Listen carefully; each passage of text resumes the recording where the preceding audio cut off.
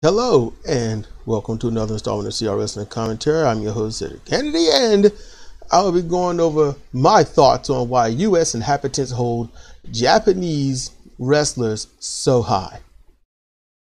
Okay, so I've listened to Jim Cornette for quite some time, and he is pissed. And I get it, and I understand it, that these people regale Japanese wrestlers, female and male, so high. I mean, like, at a godly level. Okay? I get it. I know what's going on and I know why it's happened. The problem is, if you try to tell them, they are going to rage out at you. But hey, it ain't like I get many views anyway. I'm going to speak my mind. And if I did get a lot of views, I'm going to speak my mind. So, this is actually a history lesson. I'm going to try to make it short. All right. Back in the day, NWA wrestling, the territories in general, that was some wrestling. It was, the absolute appearance of violence down here in the South.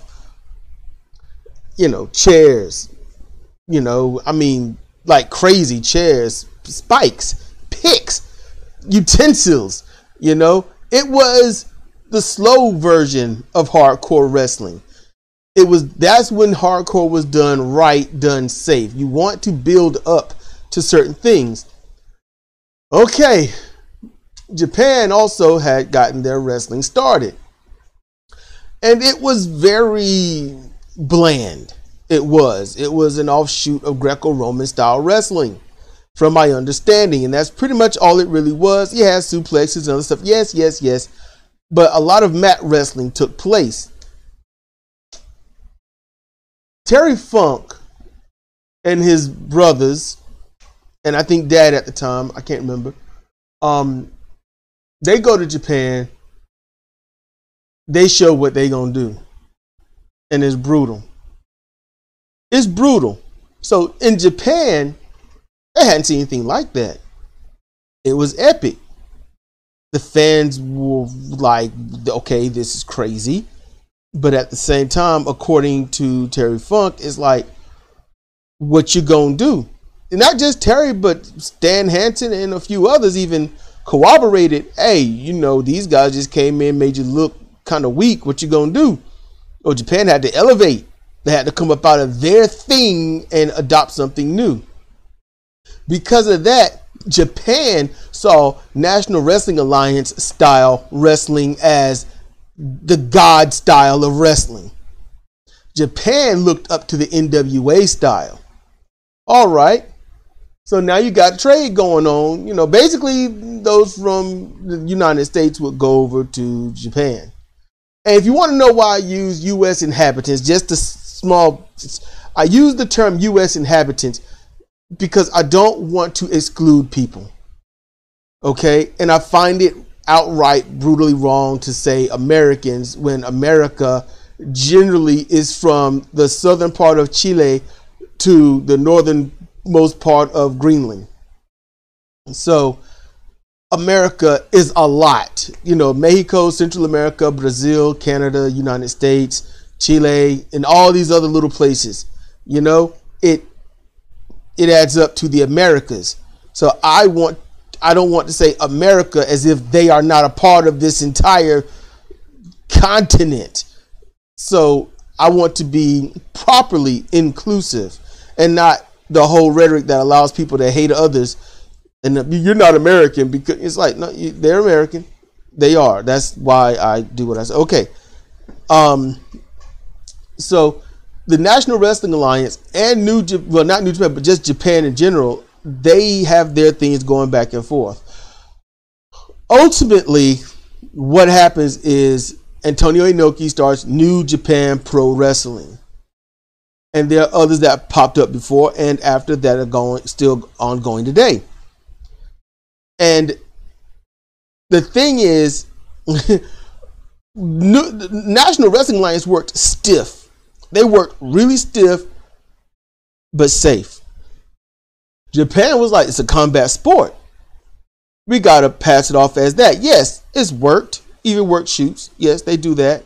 But the fans there believe in their pro wrestling the way the Hispanic believe in lucha libre. It's absolute. You don't mess with it. Okay? So now you got Japan wrestling coming up. You know, was it Big Japan Wrestling, All Japan Wrestling, and others that are popping up, New Japan Pro Wrestling getting their mark.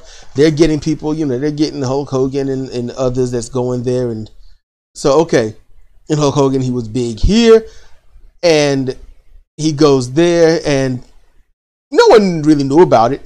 Nobody knew about it. I mean, you don't get that information here at that time in the 70s, in the 80s, and in the early 90s. About the mid 90s is when you was able to start finding, because, you know, online became a thing. You was able to get tapes from overseas, or people that already had the stuff from overseas. You got a chance to order it and see it. I was part of that group. When you see, like, wait a minute, you mean what happened was people was like, wait a minute, because you see wrestling here in the States, you grow up with it, you see it as in WWF, WWE, NWA, WCW. Then you see Japan, and you get to see what people would say, mind blown athletics. Not only when they watch Japan wrestling, what they saw was people that looked like they were legitimately striking each other.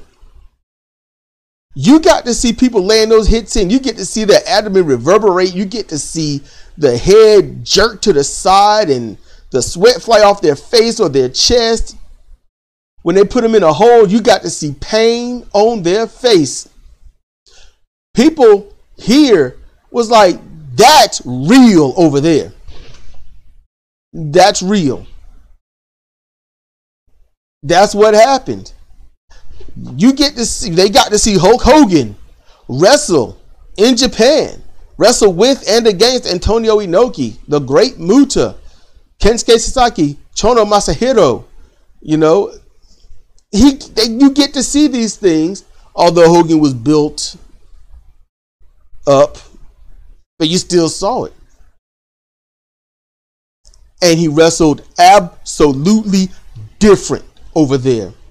They got to see Terry Funk and Mankind. I know he was Cactus Jack, wrestle in either death matches or just other regular hardcore type matches. And they wrestled absolutely different than here. In Japan, they had a longer work ethic, a stronger work ethic, and they got beat up. They got beat up quite often. If you watch those matches back in the day, you get to see how the Japanese beat the hell out of each other, took it a little easy on certain stars like Hulk Hogan. You know, they took it a little easy on people like Kurt Angle, Goldberg, things like that. You got to see them take a little easy. They still worked a little stiff, you know. Back then, in addition to this, the females, they wrestled. Now, they weren't called Joshi, not at that time. Cornette got a few things off, but yet on. And at the time, they were just women wrestling. You know, that was it. You were a wrestler. You just happened to be female. So you were a pro wrestler. And you got to see Aja Kong, Manami Toyota, Inoue, like 2 or 3 Inoues. You got to see a lot of others. Okay? Was it Hota and Azumi Yumika. Man, so many others, so many. Now, I can see them, I just can't remember their names. And like it or not, respect it or not, a lot of big time finishing moves in the United States that people use here in WWE, or WCW came from those Joshi wrestlers. And that is the name that they came up with around the late 90s, roughly thereof. They called them Joshi. So to spell it here, it would be J capital O, which could be also an over there in the OU for Joe, and then she. No capital I needed. You know, which they translate to female wrestler. Also, Joshi has been co-opted more recently into pop star Japanese wrestlers. You know, well, female wrestlers. You know, the idols and things like that. You know, stars and, you know, female wrestlers initially underwent training no different than the men, but they were also harder on the female wrestlers. Men got injured sometimes. Hey, walk it off. Sometimes, okay, well, you got to chill. Just help around, do what you can, but you know you got to do something. I know you're hurt, but you're gonna do something. Female wrestlers and Awesome or Amazing Kong can vouch for this. You get hurt, you know, you twist, bruise or whatnot, both your ankles. You're gonna work like you don't have any injury. Your elbow gets bruised, you get tinnitus. It don't matter. You're gonna do what you got. You're gonna do what they tell you to do. They work them girls hard. So when you see matches of a girl 1/3 or half the size of Awesome or Amazing Kong, or Awesomely Amazing Kong, and you see them throwing her around like nothing and sometimes slamming her, you're like, yeah, it makes sense. You know, just it makes sense. When you see that and you know that these moves come from these females, you see that these females are doing these moves, and might I add, looking brutal doing it. Females are a little more flexible, actually a lot more flexible than their male counterparts. So a Northern Light bomb, a brain buster, a power move looks worse. Okay? So people love, and plus they're females, males are going to flock to the females. But when you see these females performing these brutal acts, you kind of get captivated and you want to see more. So by the time female wrestling in Japan actually diminished as a true sport, stiff hits, real trash talking, actual personal rivalries, and they throw them in the ring to deal with it, that faded by the time people really got into that wrestling. And what happened then was that people was like, female wrestling is awesome. Look at all the flips and stuff that they're doing. And the females, they still work. The male wrestlers, they still work. It's work ethic. You're going to get your mat wrestling. You can get your pro wrestling. You're going to get some strikes here and there.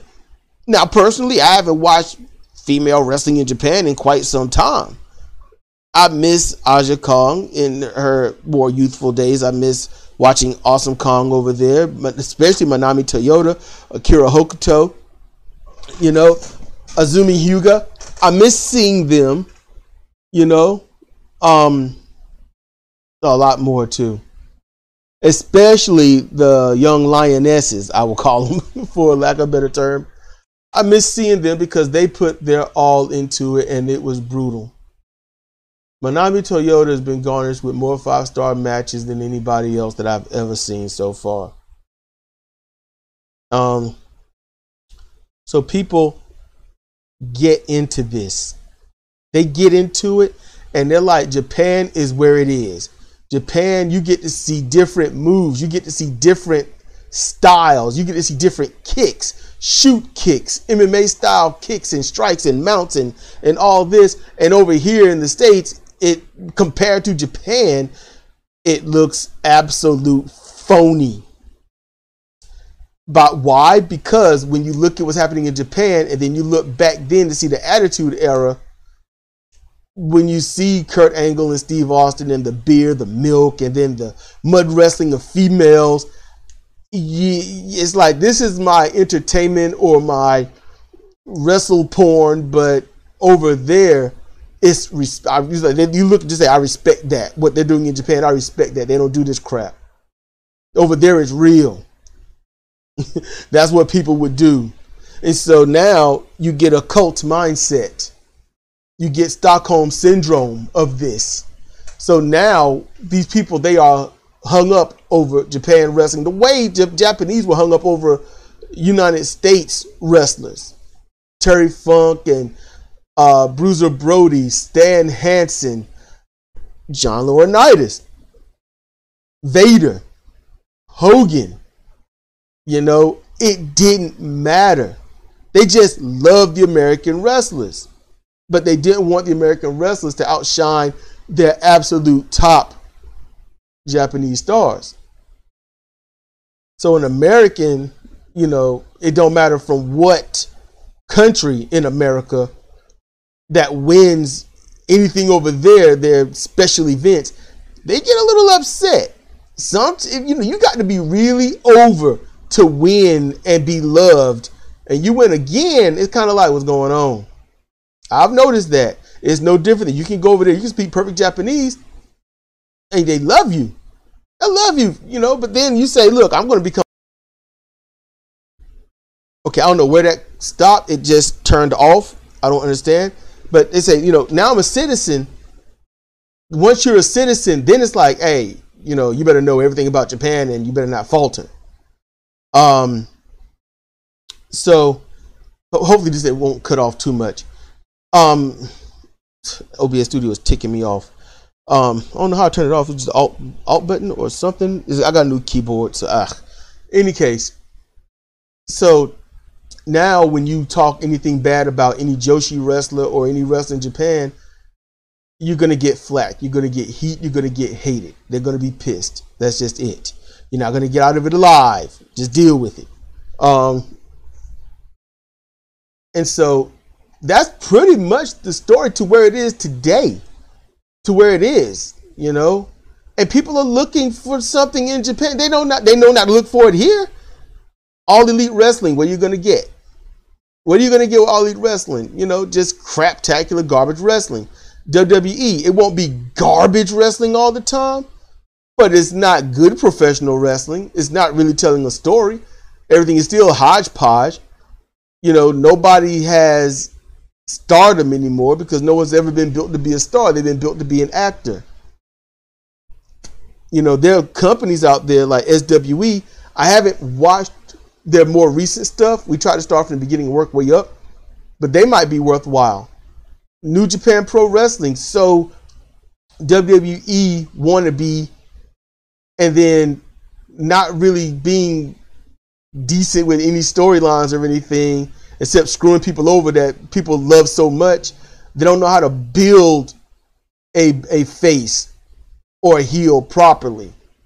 And they're trying to do it the American way, but they need to do it to appeal to the Japanese audience.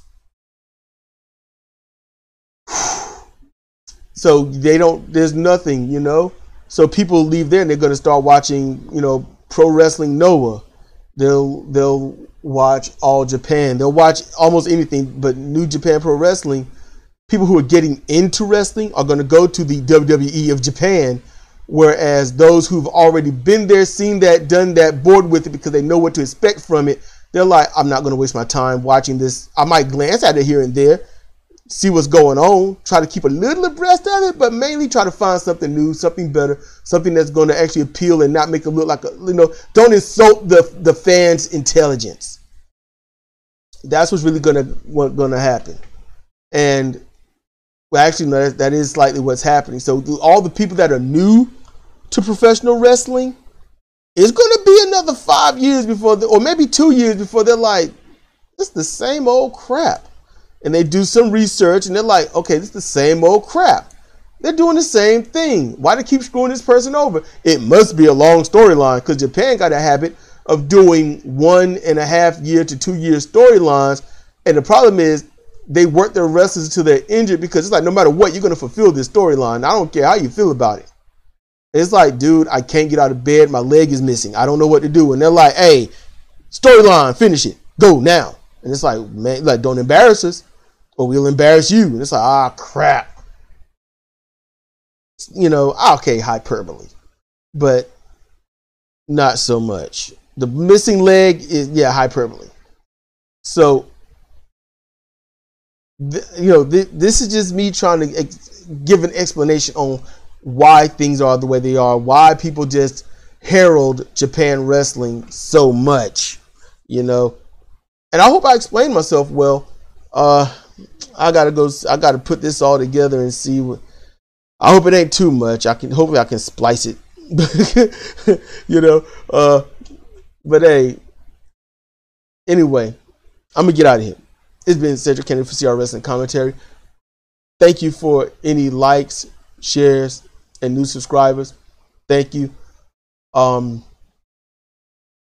Be working on stuff now. We got Amethyst Frost week 3 tomorrow. Hopefully I can get the promos done for it. But with that said, everyone, thank you. Good night. Talk to you later.